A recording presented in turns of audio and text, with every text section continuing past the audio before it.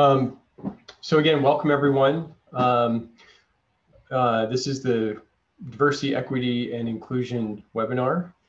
And just getting started, we know that MRA teams are some of the highest trained and skilled rescue teams in the country.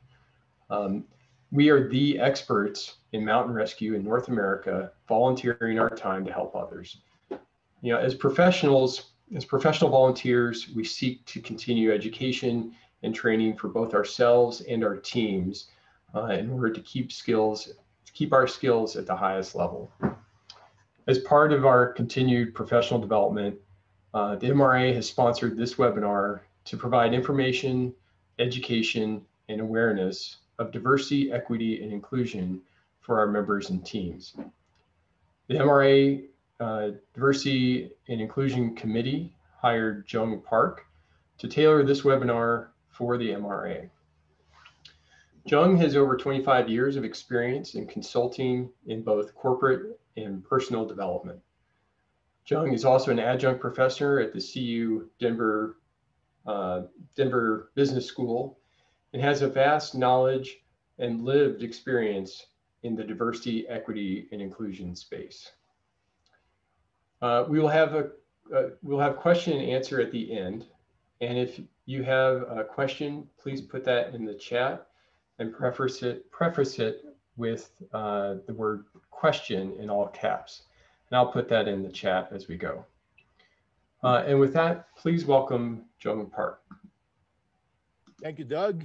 I hope I'm coming across okay and everyone's seeing the screen that I'm sharing. So can I get a quick thumbs up from Linda or Doug? Okay, we're good. Thanks for the introduction, Doug, and it's a pleasure to be here on a Thursday evening. My first job will be to make sure that I keep you guys awake. I'm sure you guys had a long, hard week. So my job is to keep you awake, keep you engaged and entertained for the next 90 minutes before we get to question and answers portion. So as we get started, I'd like to introduce myself a little further to let you know who exactly is talking to you tonight. This is what I do. There are 5 major titles that live on my business card or my email signature or on my website. My undergrad is from a Parsons School of Design in New York City. I started my career as a designer, communication designer, and I received my MBA at University of Colorado, Denver, where I'm currently teaching. I actually started my business coming out of MBA program back in 2005, and I ran multiple businesses for about 11 years before I had to shut things down due to health reasons back in 2016 and get back to full-time consulting. That's what I do. That's my background, strategic consulting. Currently, I'm serving a K-12 school district here in Colorado, but I have served Fortune 500 companies, startups, and nonprofit organization as well. I teach entrepreneurship, personal branding, marketing, and leadership at University of Colorado, Denver. I mainly teach in the MBA program, professional 1 year, and the executive MBA program. And I teach one undergrad class because I'm forced to, because I just don't have the patience for undergrad students. But over the last few years that I've been teaching undergrad classes, they're really teaching me not only patience, but how to teach more effectively. So I'm really enjoying teaching my undergrad classes now. Now, who I am is quite different. First and foremost, I am a father of these 2 children. My daughter, Madison, is 16 years old, and I am completely clueless as to how I need to raise her and what kind of father I need to be for my daughter, because I've never been a 16-year-old girl, and I'm relying heavily on my wife and her experience to make sure I am the kind of dad that my daughter wants and needs, and not the kind of dad that I think I should be. My son, Mateo, is 9 years old. He still keeps things very simple for us. And he thinks I'm the funniest person in the world because I tell poop jokes. I've been married to my wife for 26 years, going on 27. She is a high school guidance counselor and a very, very patient woman, obviously, because she's been married to me for 27 years. I'm the oldest and only son to my mother. My father has passed about 6 years ago. and I'm the older brother to my sister, who is a hardcore New Yorker who never wanted to leave New York, but with the COVID and some of the racial attacks that's been happening, she finally decided to leave New York and join us here in Colorado. So in a nutshell, that's who I am. Now, what I am is a bit of a shit show. I identify as Asian by race, but my citizenship is with United States, so I'm an American citizen. But culturally speaking, I identify as a Korean New Yorker. I was born and raised in Korea until I was 13 years old, and my family moved to New York, and that's where I grew up. So I've lived all my life living in between these two cultures and the worlds, where some things made sense and some things simply didn't. And I was conditioned to think about different ways of looking at things because I was a foreigner living in a country where I was much of an outsider because I didn't speak the language for the first few years. So I couldn't help but to observe. And over the years, they became a natural instinct for me to simply observe things and look at it from two different lenses. Now that I live in Denver, I have three different lenses, if you will, from a cultural perspective, because it was quite a cultural shock when I moved here from New York back in 2000, and I married a Coloradan, native Coloradan, who constantly reminds me that I should stop thinking and saying and acting the way I did in New York because this is Colorado, and those things aren't cool anymore here. So by nurture, I look at things in very different perspectives. Sometimes as an outsider perspective, sometimes as a perspective that's skewed and removed from what is actually happening. So when I got involved with this work of equity, inclusion, and diversity, what I've noticed was that these three terms were being used interchangeably and sometimes together, but people really didn't know how these things work independently as well as interdependently together with the other components. So the first thing I really did was approaching this work, I looked at what each of those components were, how they should be defined. This work is very difficult. As of late, there's a lot more movement towards and awareness of this work that's happening. And there's a lot of clutter and noise out there as well. So I wanted to bring some clarity into this. But one thing that I want to make sure that I share with you before we get started is that this is difficult work and this is complex. And it requires messy and difficult and challenging conversations and a lot of deep thinking. So there is no simple solution to this. This is a complex problem, therefore, no simple solution is going to do it justice. What we can do is really understand and dig deep in each of these components, and then embrace the importance of this work within our own culture and organization and do our part.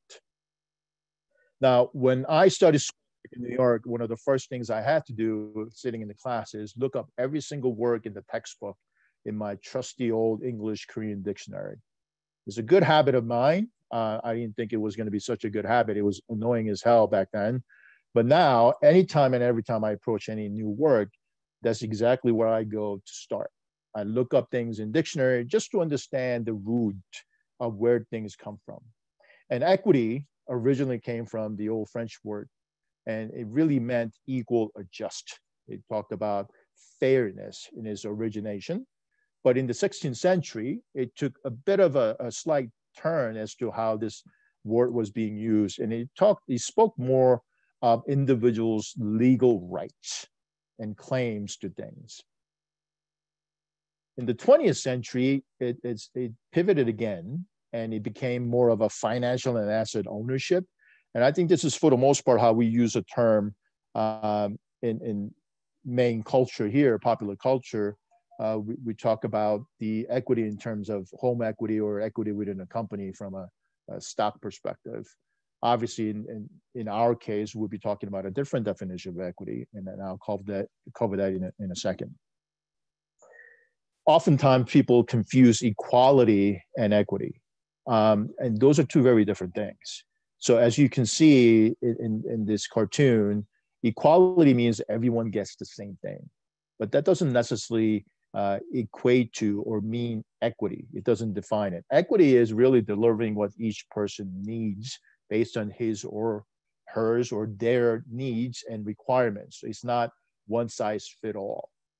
And as an outsider, it was interesting for me to think about what would that mean in the world of mountain rescue. It would be as ridiculous as providing the same equipment for all rescues when we're talking about specifically equality. And I don't think that would make sense because as far as I can tell as an outsider looking in, I believe you guys have appropriate equipment for each rescue because each rescue is different. It has different needs and requirements. So equity in this perspective is really understanding each situation, each person, and then figuring out what that person or what that situation needs. In the simplest terms, because I'm a simple person, to me, equity means meeting each person where they are. It's not expecting the person to be where you are or expecting everyone to be exactly where you are or where the majority is, because everyone is at different places in their lives. Now, with the help of Linda and Doug, we conducted a survey before this webinar just to get the climate and the landscape of where MRA members are when it comes to the equity, inclusion, and diversity work. And this is one of my favorite definitions of equity that your fellow team member or MRA member has provided when we asked the question, how do you define equity? This person said, equity means having organizational level and team level policies that take into account historical and current aspects of advantaged and disadvantaged groups in order to help treatment of everyone be consistent and positive. So this person defined equity just the way I had imagined and I defined it, which is, again, it depends on the organizational level as well as the team level and individual level to make sure that it's consistent and moving towards a positive direction. Inclusion, according to the dictionary, is pretty simple. It's act of including. But when we get into the mathematical definition of inclusion, it exposes something that we don't always consider or talk about when it comes to inclusion. Inclusion in mathematics means that all the members of the first are the members of the second.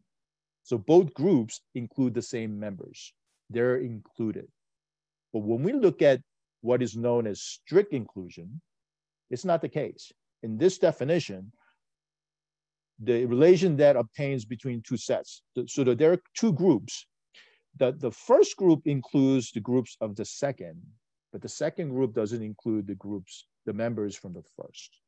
So in this case, it's not really inclusion, not in a holistic sense, but there's a bit of exclusion taking place.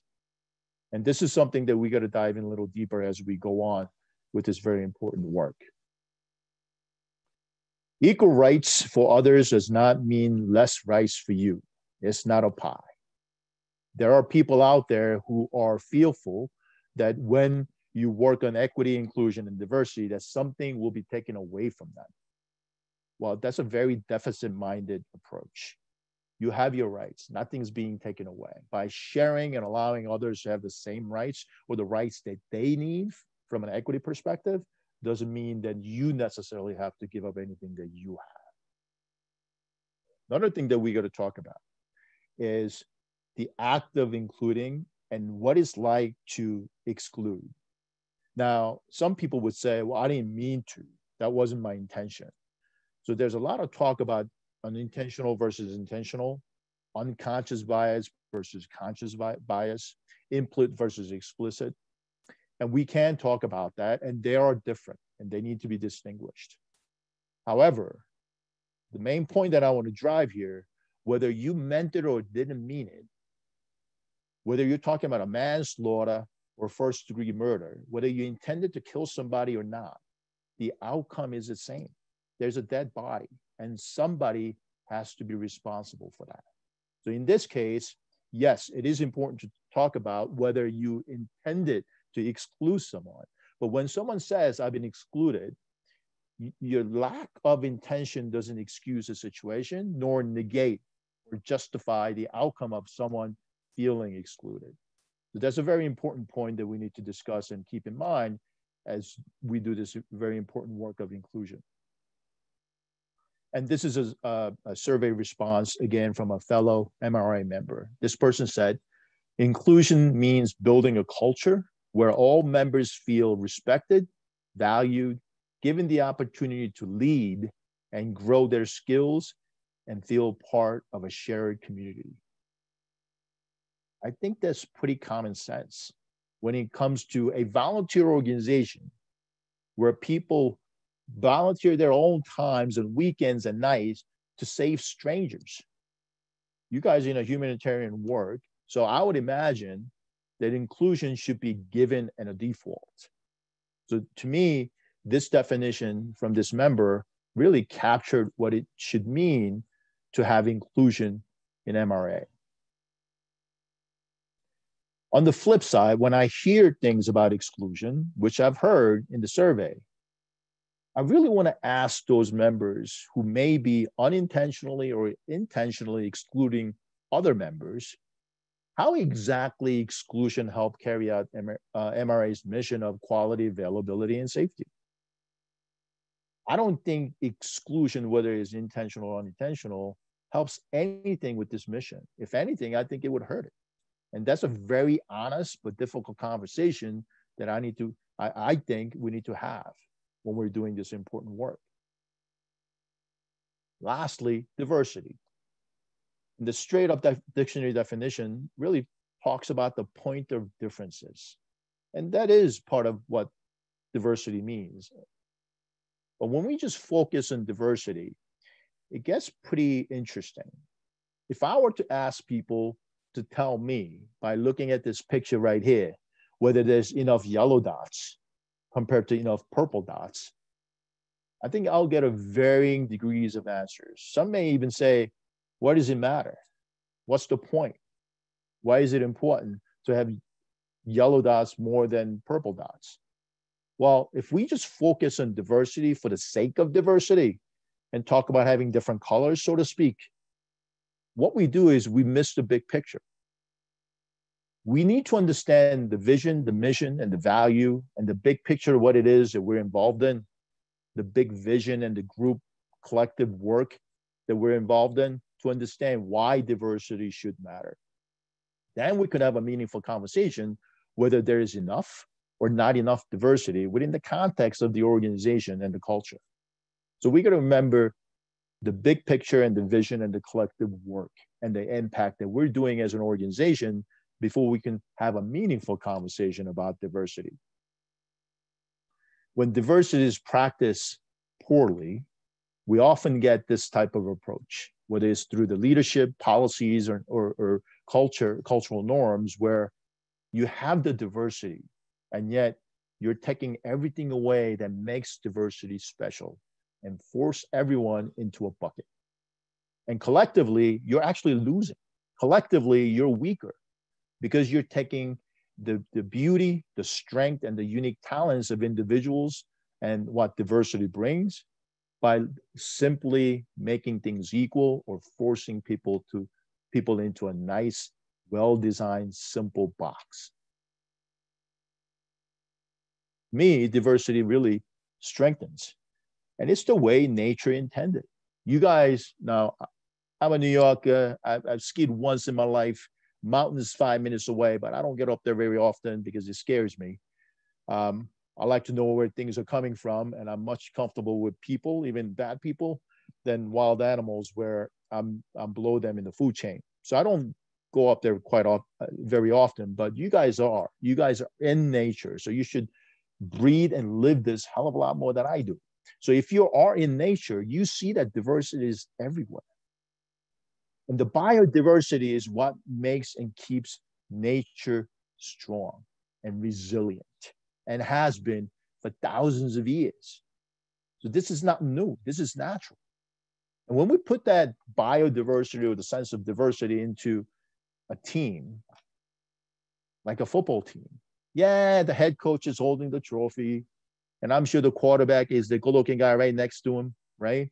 And you got the starting members right in the front. But it really doesn't take a team, including the equipment managers, the physios, the physical therapists, the trainers, the conditioning trainers, those who work on nutrition and diet, the cheerleaders, the parents, the supporters. It does take diversity of roles and responsibilities. It takes different skill sets and unique talents and strengths to come together as a team, not only to win one game, but win championships and have seasons of winning and creating legacy. Sustainability is built into diversity. So when we think about diversity, we have to understand what diversity really means in an organization. So you're not, again, approaching it from a simply having enough colored dots, but really understanding what diversity should mean within your organization, and have a strategy and a tactic that is authentic to the organization. Otherwise, you'll get backlash. So this is a definition and an application of what diversity may look like within MRA from one of your fellow members. This person said, roles, responsibilities, skills, technologies, tools, and resources can be looked upon as part of the diversity work that we need to embrace. It's not just people. It's not just gender.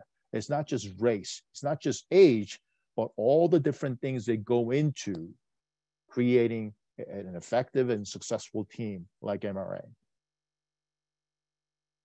So I'd like to introduce you to the framework that I come up with when I got really frustrated with people doing this work, not all of them, but some who approach this work from a purely academic perspective. And believe me, I teach at the university, but I like to separate myself from the rest of my colleagues who are tenured, who research and publish good papers. I respect their work, but I like to see if something actually works on the street, because I'm an entrepreneur and I got to know that something is pragmatic and practical. So I couldn't take the academic approach, purely academic approach of doing big research that means little to the people and the organization that are actually going through challenges with this work.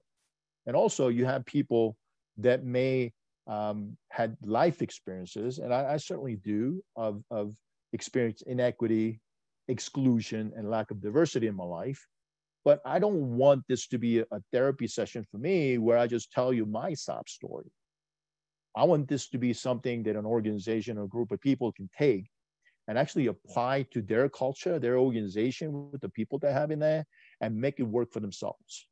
So this is a framework that I came up with from my years of strategic consulting to see if this is something that's pragmatic, that is malleable, so that my clients and different organizations that I work with can take this framework and make it their own. And it's really simple. It's a simple linear equation. Equity is the value, it's the core of what that organization stands for and the group of individuals that make up that organization. It's the why behind that organization's existence and the reason why people get involved with that organization. And you combine that with the inclusion, which is the process. It's the how of carrying out the mindset and the value of equity. And when you combine those two components and they're perfectly aligned, the natural outcome is the kind of diversity that organization needs and would value. So to me, it's a very simple linear relationship when it comes to the important work of equity, inclusion, and diversity. So let's get started with what it means to have a value of equity in an organization. As a consultant, I get paid a lot of money to come in to organization and craft up these beautifully wordsmithed value statements and mission statements. I make a good living doing that. But usually that takes place in the C-suite in an ivory tower. And people throw out words that sound really good. By the time it gets down to the floor, to the front line of employees and staff and customers, it really doesn't mean anything because they weren't involved, right? And these are wordsmithed things that doesn't really mean much. And sometimes people just put it in a frame or bury it under the website's About Us section and don't really mean anything by it. They just want to put it out there so they sound smart or they sound like they're doing the right thing. By the way, I stopped taking on those clients who simply want to do things for the sake of doing it because it's not really worth my time. And I can't face my kids saying that, yeah, today I worked on something meaningful, regardless of how much they pay me. It just is not worth doing anymore. some of the clients that I've worked with that really got this work wasn't the ones that were driving down and jamming down their values or their perceived values down the throats of their staff. It wasn't mandated from the top. It actually came up through the groundswells of people that make up that organization. And the leadership's role in this is to make sure that they empower and support those that are actually critical part of their organization. So it's not a demand or a directive. They're there to partner, empower, and support what already exists as a value system within the organization. So when it comes to equity portion, why we do what we do, the value, we have to deal with this very fundamental question first. Why is equity even important to your people and your organization?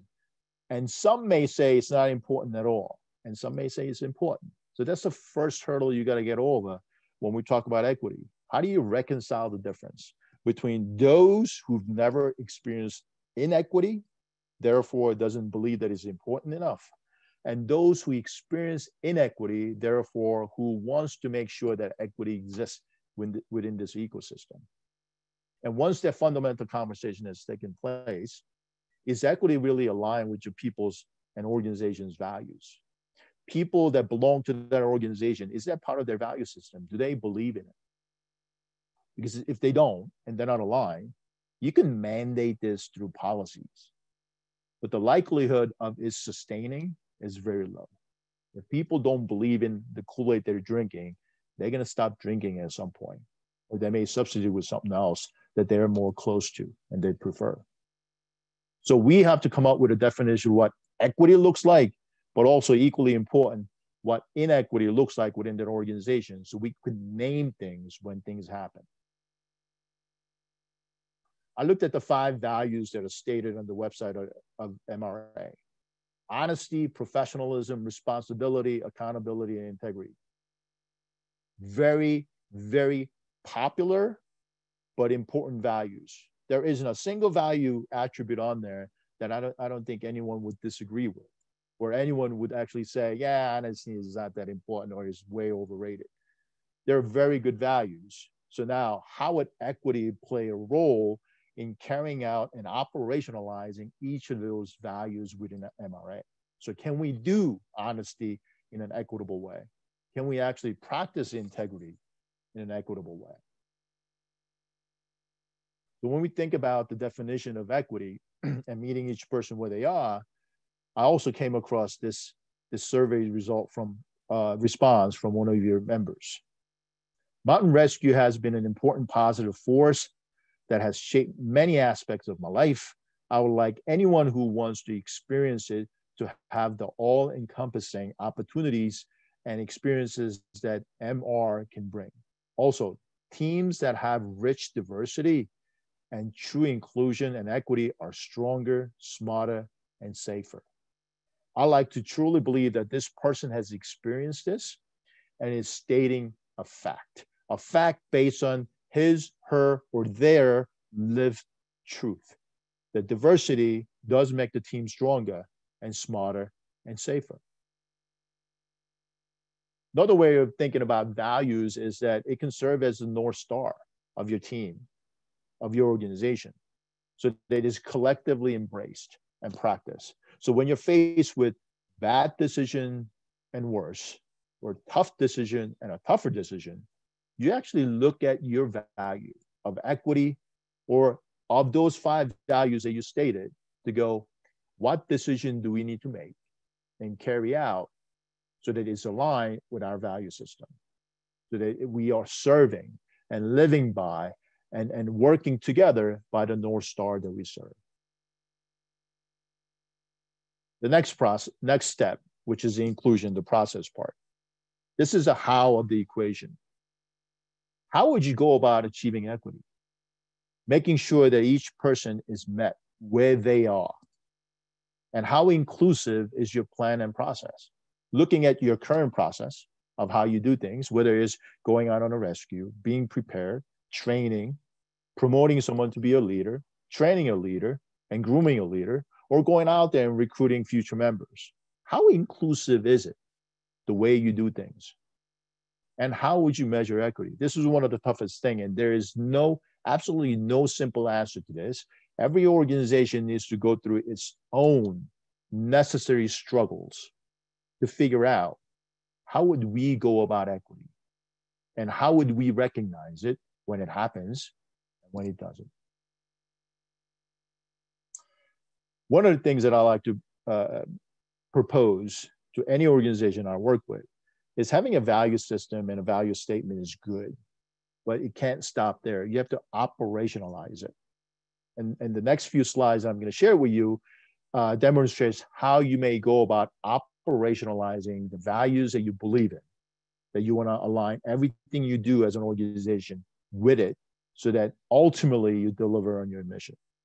So if the core value of equity or honesty, integrity is in place, and you're working with different teams, you have to make sure that the process itself is inclusive, where each team gets to share their own perspective and their definitions of it, because each team also has their own culture, their own ecosystem.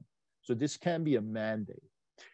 So the core value of the organization and the process has to be shared, but it has to be able to support each team where they are. So it's really walking the talk of the equity. And once those two things come together, each team should be encouraged and empowered and guided to come up with their own metrics to see how they're doing. And the metrics for one team may look very different from another team. And it should be designed that way because no two teams are going to be alike. So you allow the equity and the inclusion process to be customized per team's needs. And then what you want to do is make sure the process of inclusion actually happens, not just from the organization and the teams, but amongst the teams themselves. So they can compare notes to see what is working in one team that may be benchmarked by the other team and create this peer learning and peer mentorship amongst the teams so that the process within the organization, from the organization to the teams, but also amongst the teams are truly inclusive. And when you look at the functional silos or functional capabilities of an organization that is required to run the organization, things like leadership approach should embrace the EID framework and lead the branding, the process, the talent acquisition, all those functional areas of the organization, leveraging the process based on the value of equity and making sure that the leaders are walking the talk. When you talk about new recruits, for the sake of diversity and having different members join the organization, talent acquisition is only a component of how this ecosystem will thrive. You can get people, but if they don't stay for the right reasons and they constantly leave, then you won't have any sustainable plan and sustainable success to make sure diversity exists and thrives in the organization the way it was meant to. So if you want to retain the talent that you bring in and the diversity that you bring in, you have to make sure that you are walking the talk and there's a support, environment, culture, and a process to make sure that people would want to stay for the right reasons. This is also a great feedback that I received in the survey from one of your team members. When it comes to inclusion, this person said, it is a safety issue. And safety, again, is part of the mission statement that you have as an organization. This person goes on to say, if people are not trained to their best, there's a risk. If the most qualified people are not being fielded, there's a risk. If people are afraid to speak out, there's a risk. If people are being harassed and are afraid, there's a risk.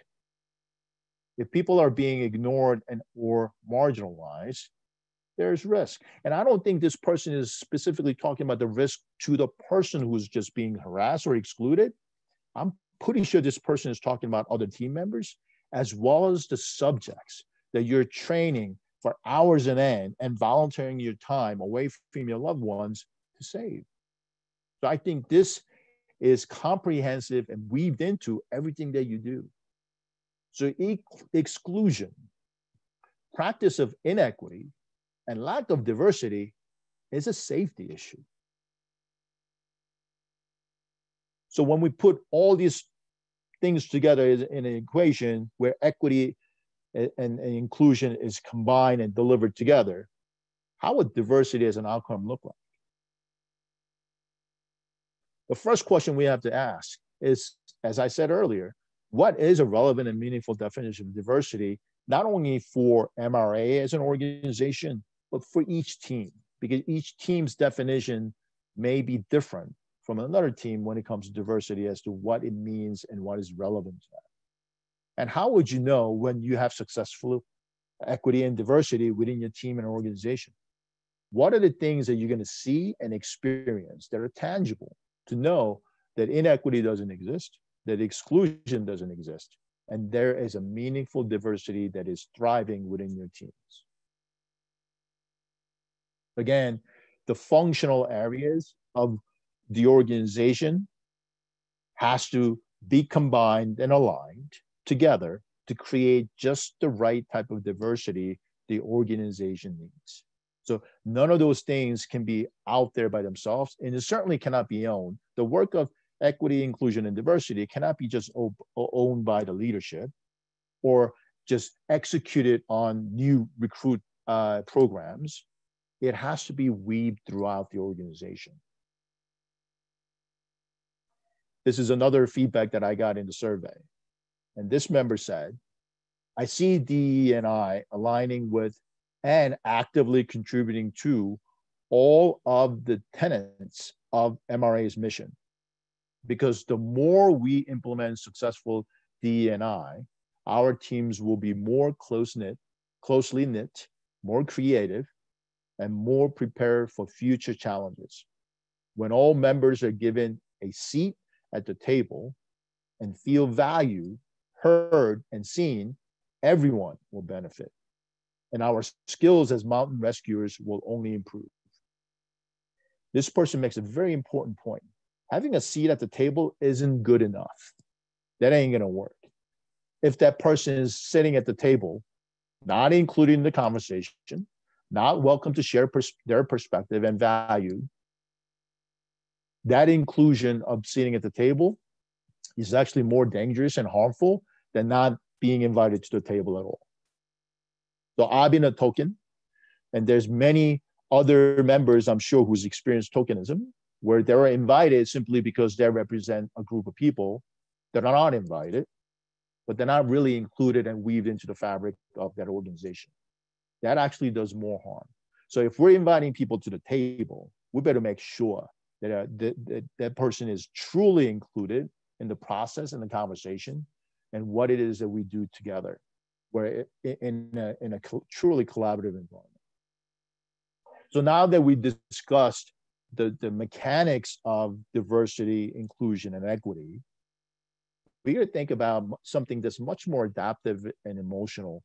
And this is where the implementation and execution of EID work can fail miserably, because I think this is where the challenge lies.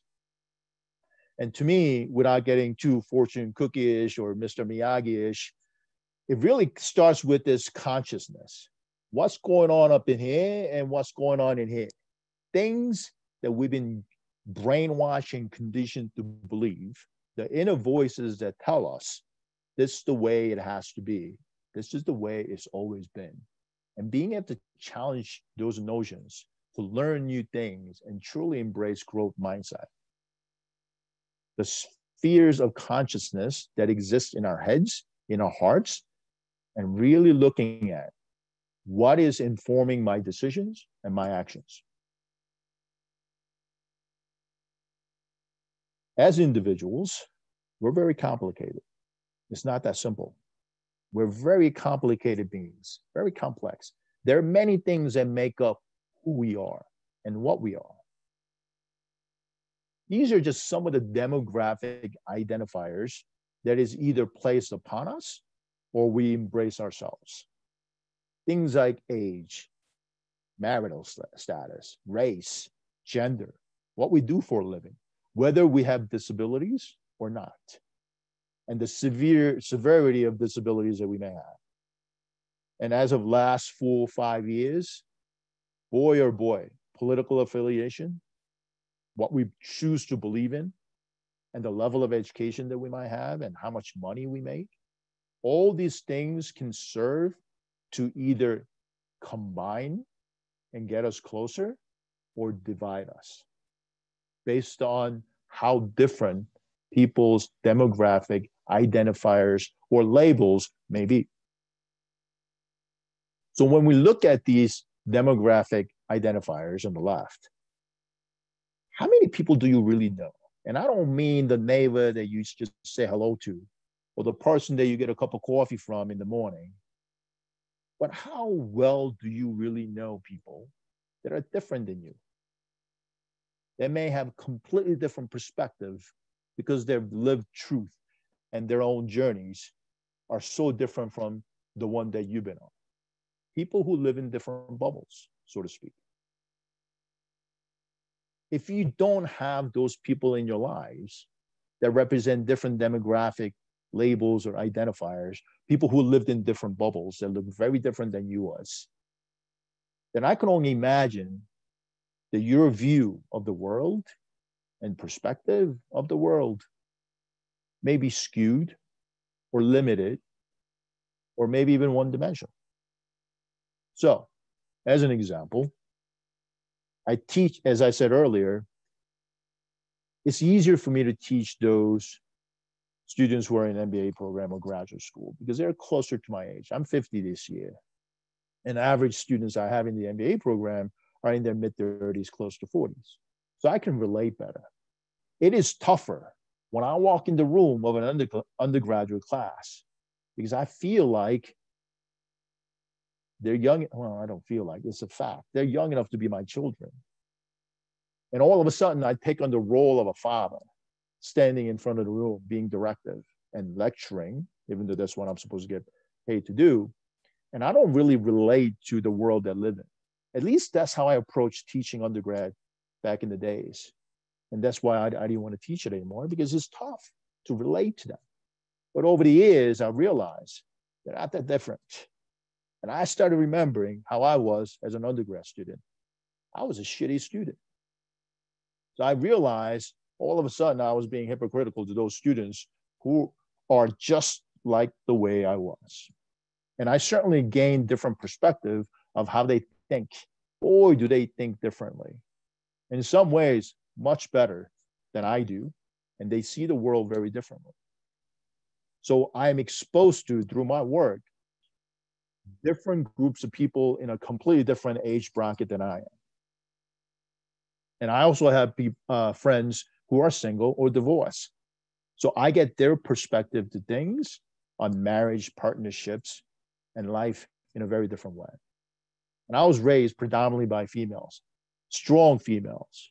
My grandmother, my mother, my aunts. So when I think about my perspective on life, it's been heavily influenced by the female perspective. And I still do, because I have my wife and my daughter.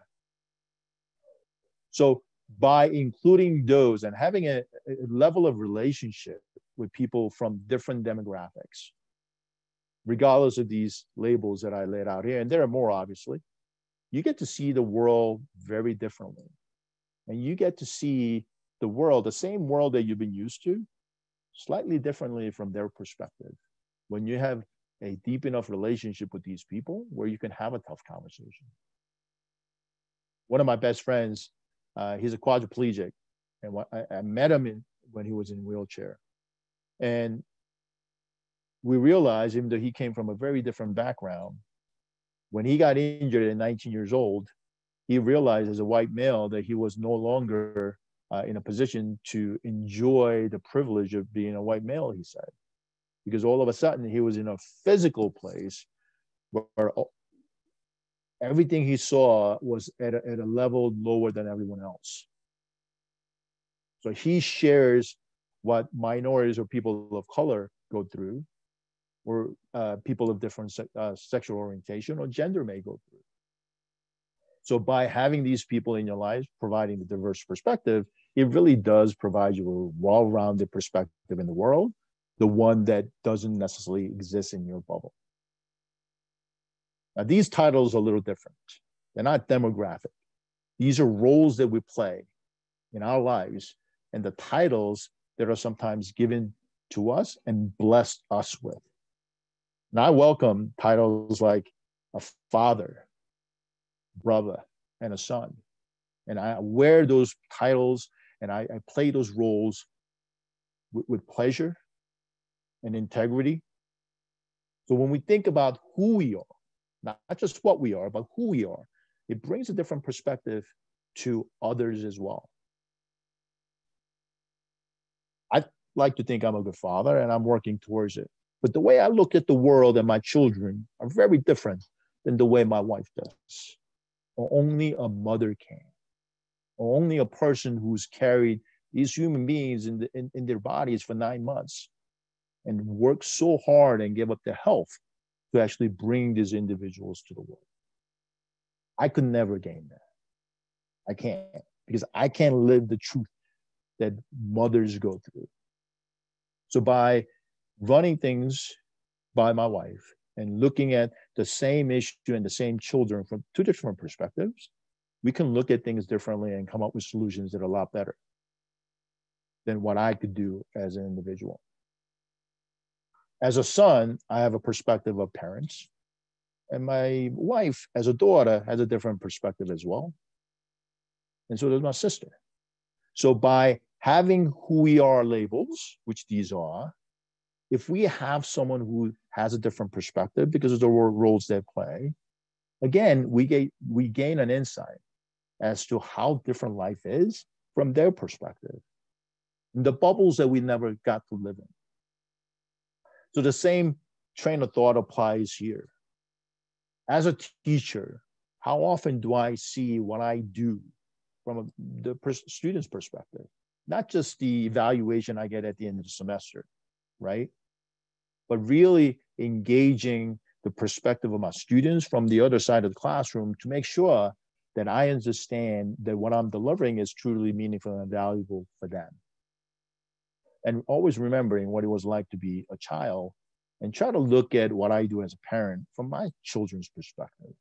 Because oftentimes as we get older, we forget, right? We forget that we used to do naughty things, right? My son doesn't like to take showers every day.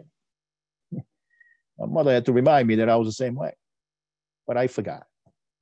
So this reminds us that we live in the bubble that we live in, and we don't often get a chance to interact with other bubbles and certainly put ourselves in them bubbles to see the world in a different way.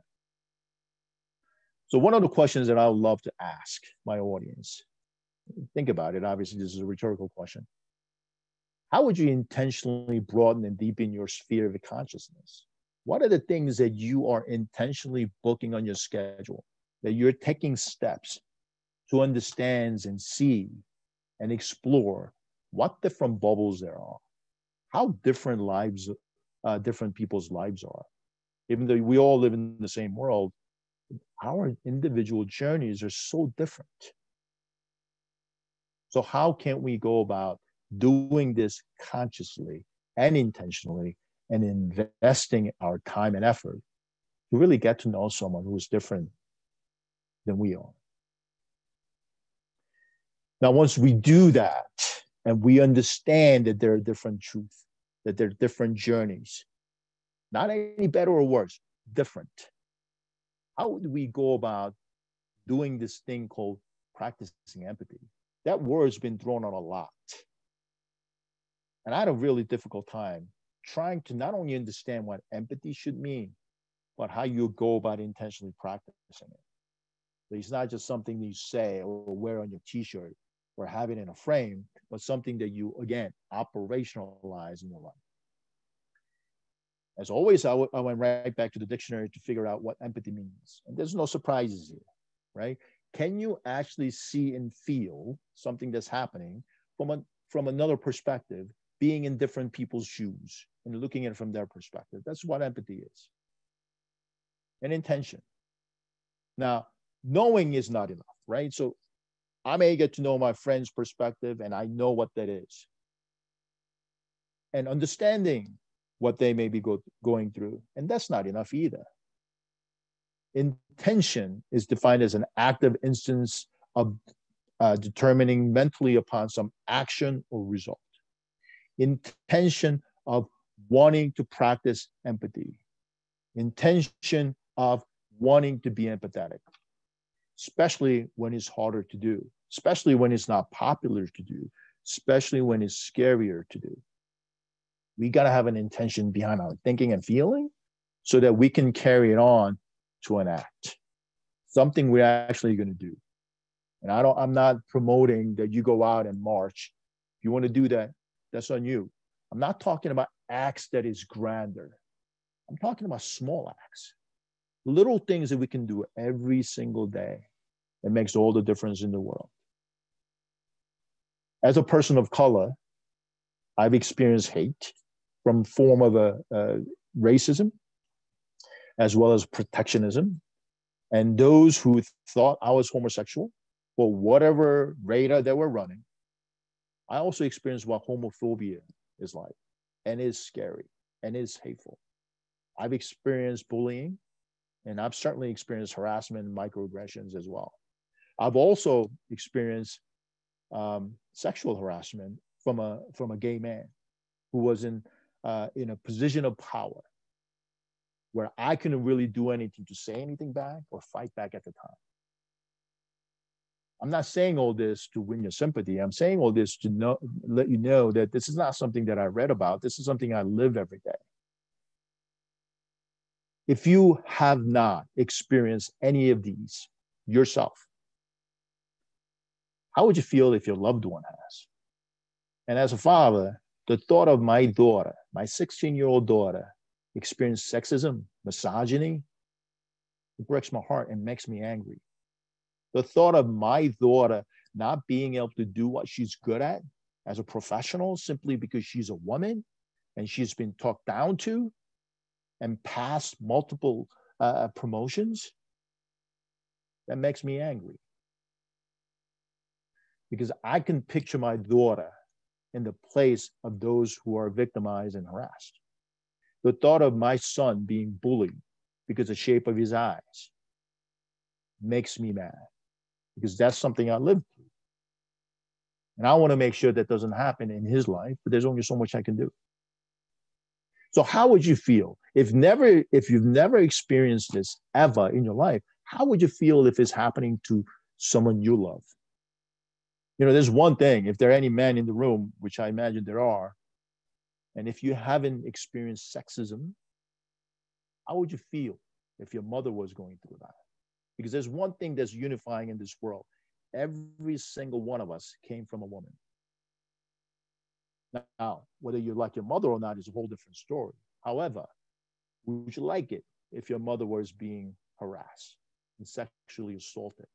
If you watch the female team member being harassed by somebody else, a male team member, and you are able to picture your mother as a person who's being victimized, would you simply sit there and watch it happen? Or come up with some stupid justification as boys will be boys, that's a locker room talk? Would it be so easy for you to do that if it was your mother or your sister being attacked?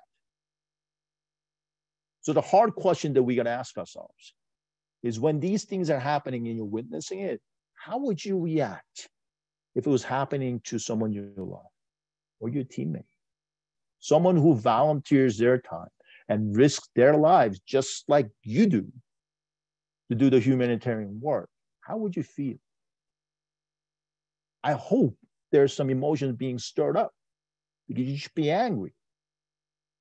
And you have right to be angry when you see these things happen.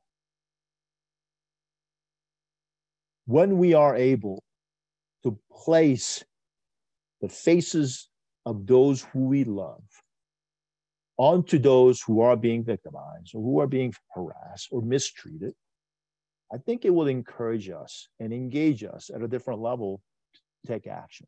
And again, I'm not talking about necessarily doing something big where it's incredibly difficult to even imagine. I'm talking about small things, like these things. Speak up. Speak up when you hear people spew words of hate and ignorance. You can simply say, hey, I don't agree with that. I don't see it that way. You can even take another step and speak back at them and go, you know what? That's not what we do here. Or, you know what? If you were talking to my sister that way, I wouldn't be standing here right now. Or you can take a more softer approach and use humor sometimes to get back at them and help them realize their own ignorance. I do this quite often because I can't fight every battle, nor do I have the energy to. So sometimes I have to allow humor just to teach a lesson sometimes. So I'll tell you a quick story. I was flying from New York to Ohio. And I'm one of those people, when I get on the plane, I'm pretending I'm sleeping right away. So just so that I don't have to talk to you, right? I want to relax. I got a meeting to go to. I got to save up my energy because I'm an introvert. So I put my headphones on and I try to make sure that I look like I'm sleeping. Well, this guy next to me saw like a slight window of opportunity when I took my headset off to scratch my ear, to ask me this question. He's like, hey, where you going? Going to the same place you are. I'm going to Ohio. He goes, where you from? So I said, New York. And this is what he said. He goes, no. Where you really from? So what he wanted to know was where these are from, not my address, or where I grew up. So I said, I was born in Korea. He goes, I thought I knew that. I thought I recognized that. You look Korean. I go, okay. He goes, I know a guy named James in Columbus. Do you know the guy? James Kim. So apparently in his mind, all Koreans know each other, right? So now I could have went after him and said, that's ignorant, that's stupid. Why would you say that? I just didn't have the energy. So this is what I did. I go, James, sure, I know the guy. He goes, and surprisingly, he seemed somewhat surprised, even though he asked a stupid question, like he was expecting me to know him in the first place. So I said, yeah, I know James. I've been meaning to call his parents, actually. He goes, how come? I go, well, he hasn't been showing up to the meetings. And he goes, what meetings?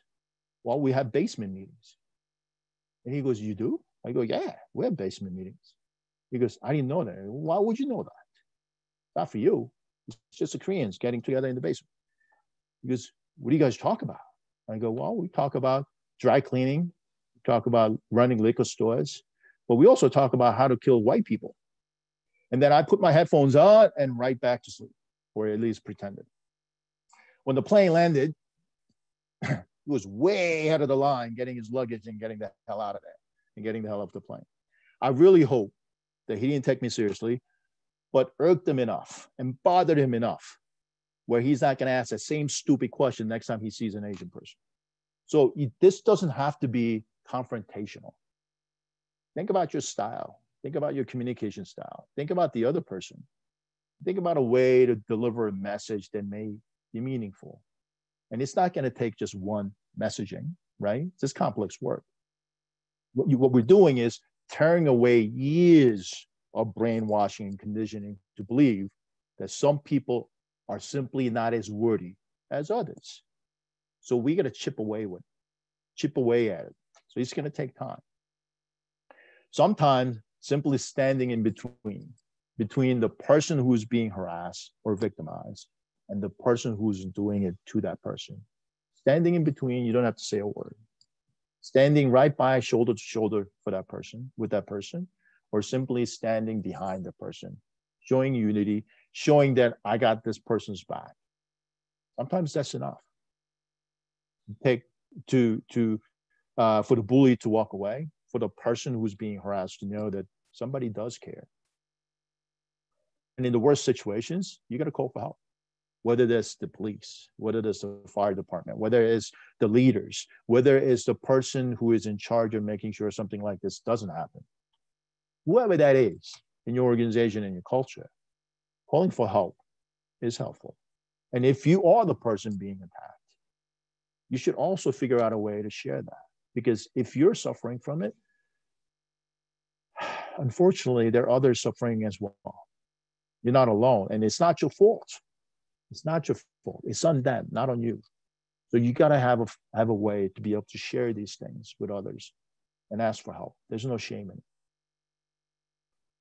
Based on my experience, and I really do believe this, otherwise I don't think I can continue this work, which is largely there are more people who mean well who have the same values as we do, where all people should be treated with same level of respect. And we are all worthy, every single one of us. Then there are layers of people, a group of people that mean well. And I'm sure that guy who was sitting next to me asking me about James, I'm sure he's a nice guy. And he didn't mean to hurt me. Ignorance is not always hate. So sometimes they just don't know. They don't know what they don't know. And also, they want to help, but they don't know exactly how to. So there are groups of people that are out there. They can be influenced. They can be trained and educated and won over. And there's the bottom of the barrel. People who are so deficit-minded, who believe in the hate they've been raised with, where you can try. The likelihood of them turning their minds around or shifting their mindsets and pivoting into meaningful action is pretty low.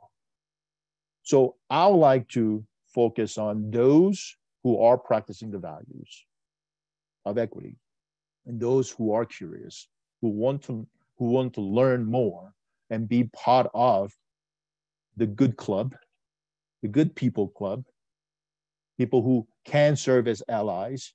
I want to focus on these folks and see if we can get them to influence others, to create such a culture purely by peer pressure that the right people would get off the bus on their own so that we don't have to kick them off. As our 32nd president once said, there are things we can do. We don't have to be the strongest. We don't have to be the richest. We don't have to have the biggest title. Let's do what we can with what we have, where we are. And that may be a pat on the back. That may be simply speaking back to someone saying, that is not okay. Doing the unpopular thing, doing sometimes the unsafe thing to make sure that someone else is safe. So these are some things that I would love for you to consider. I'm not accusing you, I'm not shaming you, but these are things that came to my mind as I got involved with MRA and I got to hear about what's happening, what's not happening, and the survey results and the lived experiences of the members. How do we reconcile the discrepancy between the humanitarian focus that you have as MRA members externally when saving lives, but not internally when it comes to your teammates? How do we reconcile that? We're volunteering our times, working for free to save strangers because lives are important and we're doing the humanitarian work. And yet, when we see our own team members being abused, harassed, or talked down to, mistreated, we simply turn away, turn our backs. We allow that to go on. And if there's anyone who's watching this right now who may be excluding people and mistreating people yourselves, how do you reconcile that? Do you go home and treat your loved ones the same way? I doubt it. So why is it okay then for you to treat someone else's daughter, someone else's son that way? I don't think you would like it if someone else was treating your daughter or your son that way. We have to reconcile this. This is a tough conversation that we should be having. And I would like to ask those who come up with convenient justifications or simply waving off boys will be boys, or that's how we've been doing things. Well, how do exclusive cliques, lack of diversity and exclusion and inequity actually support the mission of this organization? How do those things actually help or support quality, availability, or safety? As that one member said earlier in this presentation, this is a safety issue. If people are shunned, people are afraid, people are not trained properly, it's a serious safety issue. How do we reconcile that?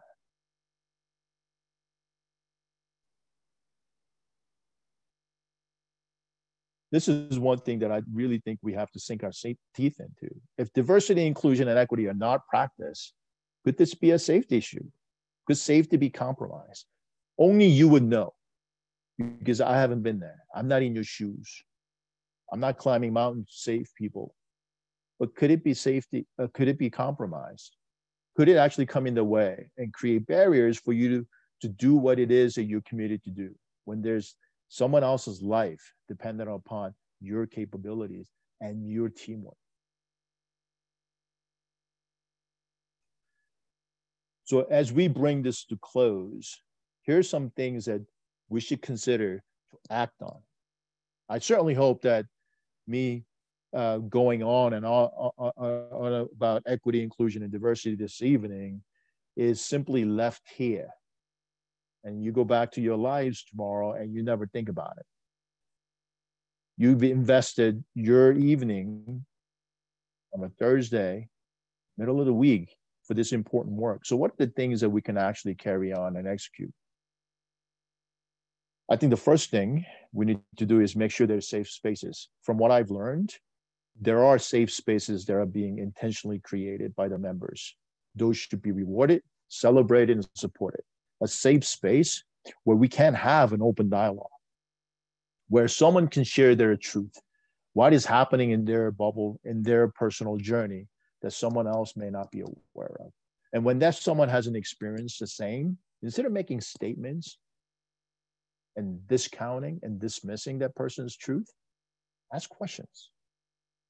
How does that work? How do you feel? What did that person do? How did that hurt you? Coming from a place of curiosity and not judgment. And we have to have an ongoing process. This can't be a one and done deal. One of the reasons why I agreed to work with MRA is because, one, I just simply fell in love with Fran. She was so engaging, so loving, and she was intelligent to a point, intelligent and deliver her points really well, and she was very direct. And I knew that Fran and Doug and Linda weren't doing this simply to check the box. That it wasn't one of those things that they're going to do because that's the popular thing to do. That they were engaged and committed to doing this work long term. So in this ongoing process, what are the communication that needs to go out? Not just from MRA to the teams and from the teams to the individual team members, but also getting it back from the feedback perspective. What's the two-way communication loop that you're creating and maintaining and nurturing? And also, how would you go about tracking these things? Tracking the inequities, tracking the harassments, tracking how well we're doing. Not just the bad stuff, but the good stuff. What some teams are doing to create equity, what some teams are doing to truly be inclusive. And engaging all the members. Again, you may not get down to the bottom level, but can you engage those who can be influenced to be allies? And then coming up with your own meaningful metrics and surveys, like an engagement survey, to explore and include qualitative and experiential data from the members so that you keep a finger on the pulse of what is really happening within the ecosystem of the teams as well as the organization. And can we practice growth mindset? It shouldn't be just something that we say so that we sound smart. It's got to be practiced. And the first premise that we have to embrace is that you don't know what you don't know. So we have to be curious enough to ask and seek out what other people's journey is like and gain knowledge on what is it like to be in someone else's shoes. So we can truly be intentionally empathetic. And not just getting to know your teammates on a level of what do you do, what are you good at, but who they are as people. Do they have children? Are they married? Do they have significant others? Are they a brother to a sister? Do you know their parents? Once you get to know who they are, it is really difficult to hate on them because you know when they go home to a bunch of people who love and care for them. It's hard to abuse those people when you know they're being loved just the way you want to be loved, just the way you love your own family members. So the intentional act of empathy, knowing your sphere of consciousness, getting to know people who are different than you are, not just on a surface level, but nurturing and grooming the relationship where you can have these intentional conversations that are messy and tough. And being able to build trust so you can ask these questions that you may have never asked before. And the important work of equity, inclusion, and diversity has to be aligned with the mission of the organization. And I believe it is. Here at MRA, I believe it is aligned. So we simply have to serve the mission then, to look through the mission through the lens of equity, inclusion, and diversity. Can we save lives through rescue and mountain safety education, but do so in an equitable, inclusive, and fully diversified team members and culture? I believe we can. The quality and availability and safety of mountain search and rescue is dependent upon and should be aligned and supported by equity, inclusion, and diversity. They should be aligned. My assumption as an outsider looking in to MRA, the organization, and the members, the fact that you're professional volunteers, you do this on your own time, and you volunteer to do it, to save people's lives that you've never met.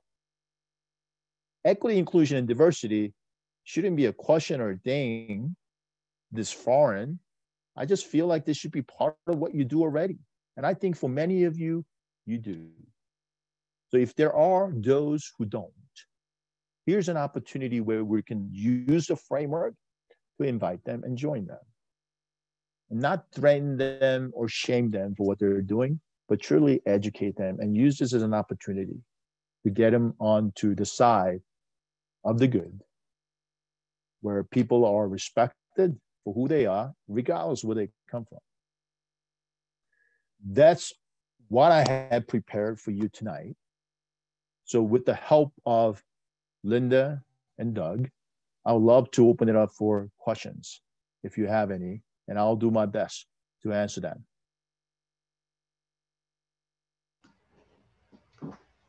Yeah, so if you have questions, if you want to use the raise hand option on the Zoom, go ahead, and then we'll get to those.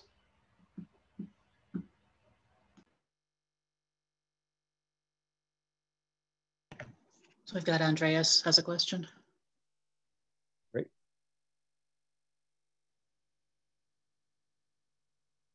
Sorry, I'm on mute. I understand the part where you have to provide the opportunities to create the equity.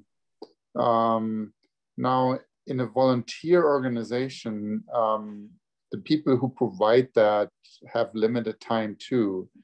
So how to do that without even burning out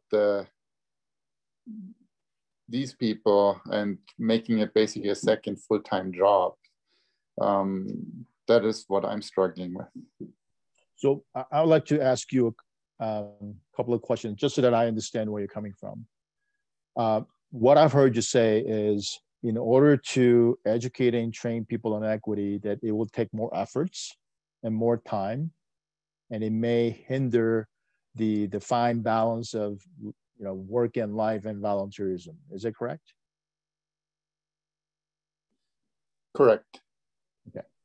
From your own experience, what does equity training and what does equity education look like? That is what I'm struggling with. How to create equity. There are different backgrounds on the team, and we have to train them for a certain skill to be fieldable, and how to approach that without getting into that circular problem. You don't have the skills, so you can't be there. But you need the skills to be there. Yes. So again, forgive me as an outsider if I don't quite understand how it works, but this is how I'm seeing it. So do you follow soccer at all, Andreas? I'm German, so does that answer your question? Thank you. That was an educated question on my part. I detected the accent, but I didn't want to be ignorant and just assume. So football, as we know it, in the rest of the world. You can't have 11 strikers out on the pitch. We all know that, right? And we also know that the skill set that strikers have are very different than obviously the keeper or the defender.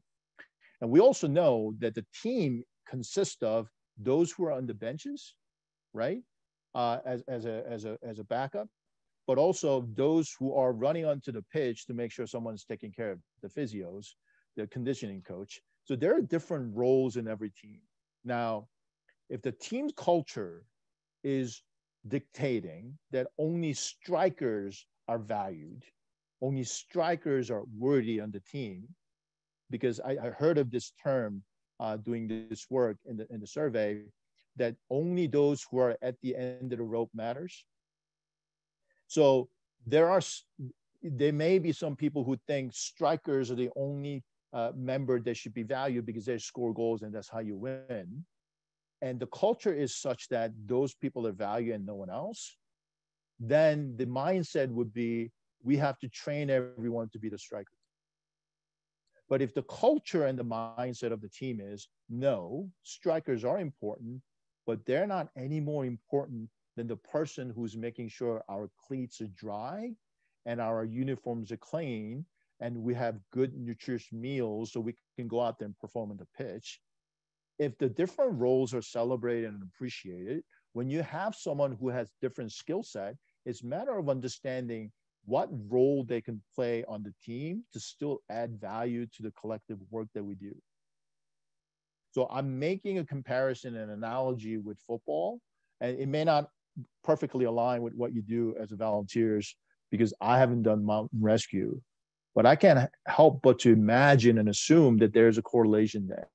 How can we celebrate different roles and skill sets so we actually create the right fit for people where they can leverage their strength and the level of gap that we see as skill gap or talent gap to what they do is minimized. Does that make any sense? Yes, totally. I appreciate that. I totally understand that part. So now I have a follow-on question. Please. And that's more than, what if everyone wants to be a striker and doesn't accept the role of just the other things? And that's really the culture you need to build. I'm the first one to tell my daughter that, you know, she's not great at singing. And my wife says, that's New York directness. We don't want that in this house. But I don't want my daughter embarrassing herself out on, you know, American Idol when I know she doesn't have the talent. She has different talents. She's very visually talented. So I am steering her into photography and visual design and visual arts. To do so, I can't tell her to do it, but I got to hold her hand and help her explore that. So that's also part of the leadership's role in that, how do we create a culture and a policy and a teamwork and a definition of what team looks like so that when people say, I want to do that, instead of saying, no, you suck at that, you shouldn't do that, but leverage their talents and recognize their talent and help them explore their talent to embrace different roles where they are contributing differently. And if they choose to want to learn skills that they really don't have the skill set in, then those are the outliers, right? That's the 20% you manage off the as the one-offs. But the other 80%, you have a culture and a process where you find the right roles and fit for people based on their skill set so that you have less of a gap and celebrate that so it doesn't feel like they're just being dismissed as a lesser team member.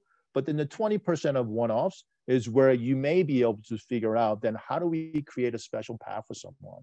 So it's not part of your regular operation where you burn people out, but you have a separate process for that. If people are really willing to commit to gain the skill set they don't have, to overcome the challenges of not having natural talent, to gain the skill set, how do you actually create a path for that? And is that something that the organizational team is committing to doing? And if it isn't, that should be stated upfront transparently to any members who's looking to join the team.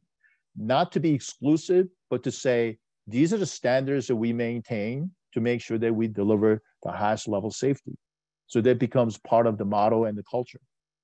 But it's coming from a place of equity mindset, strength mindset, and growth mindset, not the mindset of exclusion because you suck, a deficit mindset because your skill isn't just good enough. Does that make sense, Andreas? Yes, thank you. By the way, do you have a favorite team? I grew up in Munich, so yes. Bayern? Yes. Fantastic. Awesome. Great team. Thank you for the question.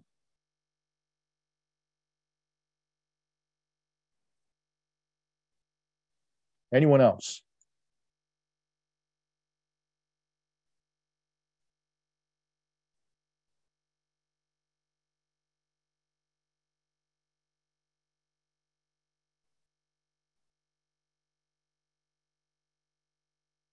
Was I that boring?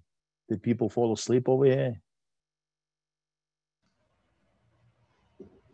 Now we're still here. It's very, very good.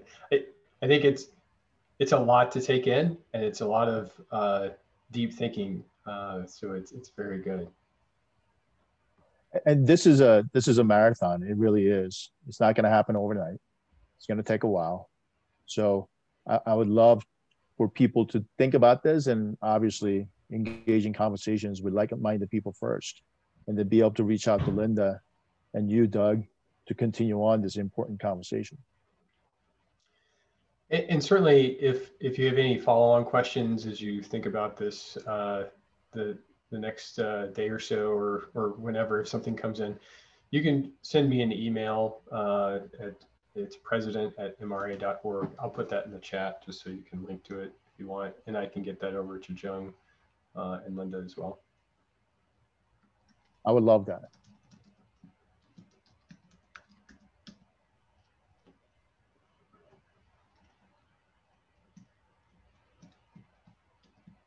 Janice has invited you to join us on a training sometime. Oh, as long as I don't have to do the physical part, I would love to.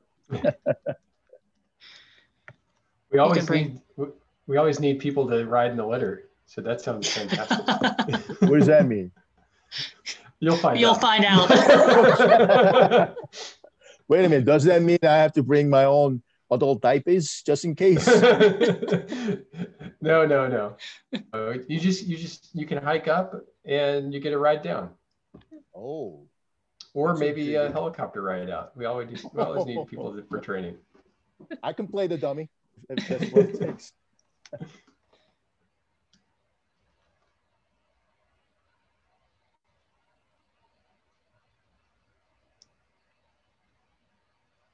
Great.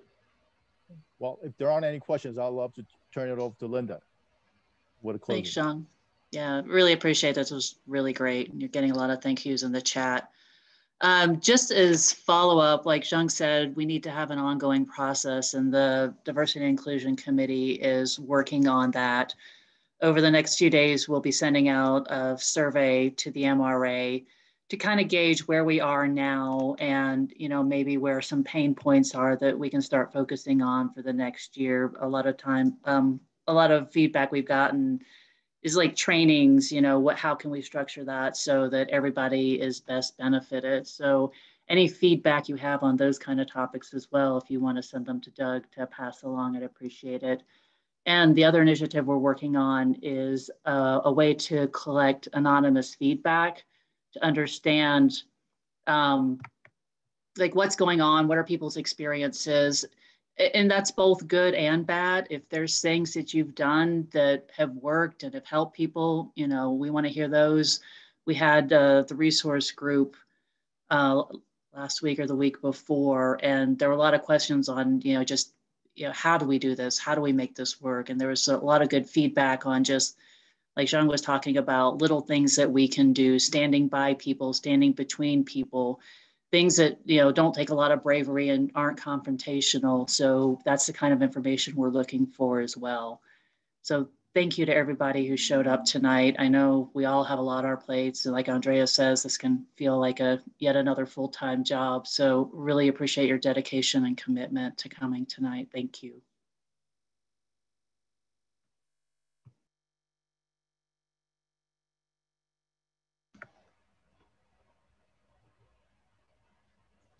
Thank you again, everyone. Jung, did you have any closing? Sorry, Doug. Oh, I think John just raised his hand. Oh, John yeah. Chang. Yes, I did.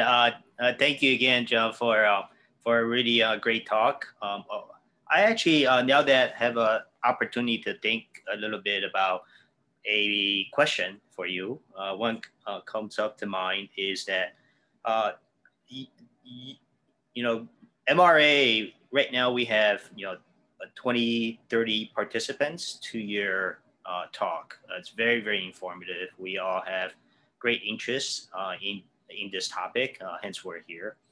MRA, we have, I think, about 2,000 members. And so, it's in terms of percentage, the representation here is fairly limited.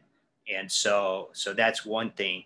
But the question to you is, after having an opportunity to get to know us just a little bit, I'm kind of curious in terms of, in your experience of working with other organizations and groups on this topic, how do you compare and contrast us, right? Mm-hmm. I mean, our marquee is, humanitarian efforts, to serve on the benefit of others.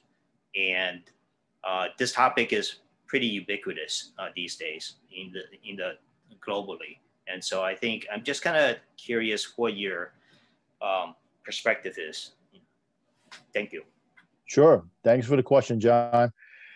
So I'll start with correlation first. The correlation that I find, or the common through line that I found with other groups that I've worked with, is that especially those organizations that are in groups of organization of serving others, where you would actually assume that those who choose to serve others would not treat people differently, or mistreat or harass or exclude, because the work they chose to be in is serving.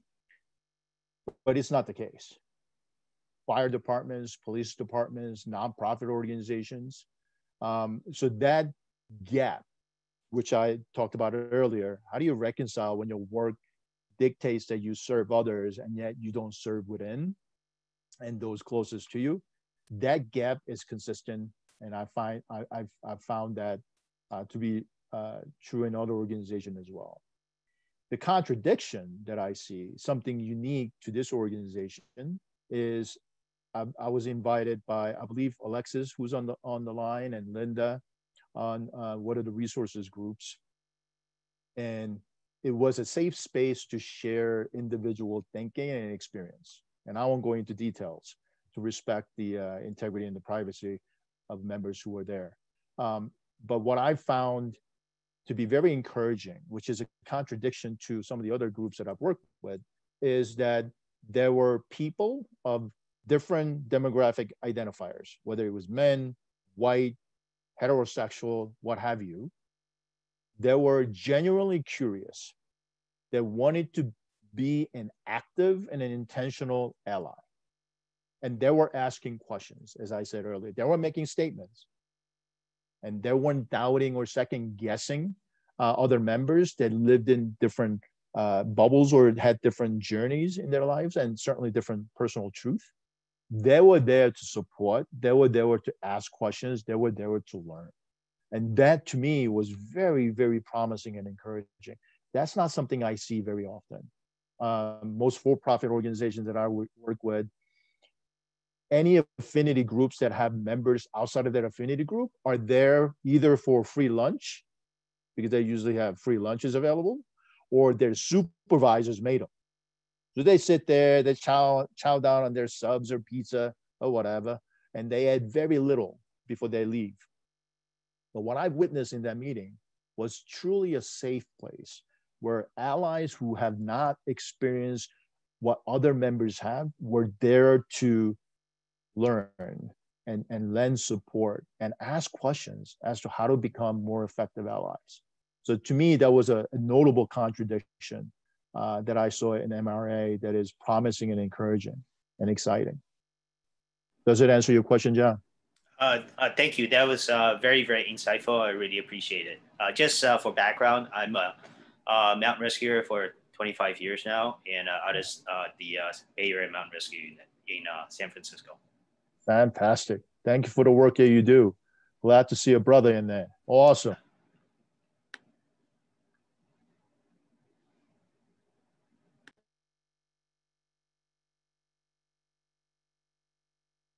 All right, Doug, I think we're done. If you want to close us out. Well, great. Thank you, Jung. Thank you, Linda. And thank you, everyone who attended. And thank you for the MRA for supporting this webinar. This is, I think, a beginning and a very educational and informative start to a long-term building of inclusive and equitable teams as we move forward. So this is, I'm excited about how our future and how we're going to move into it. So thank you. And thank you, Doug, and thank you, Linda, for this wonderful opportunity. Fran isn't here, but thank you, Fran. It's an honor and a pleasure to serve you. So thank you for this great opportunity. Thanks, everyone. Take care. Bye. Bye.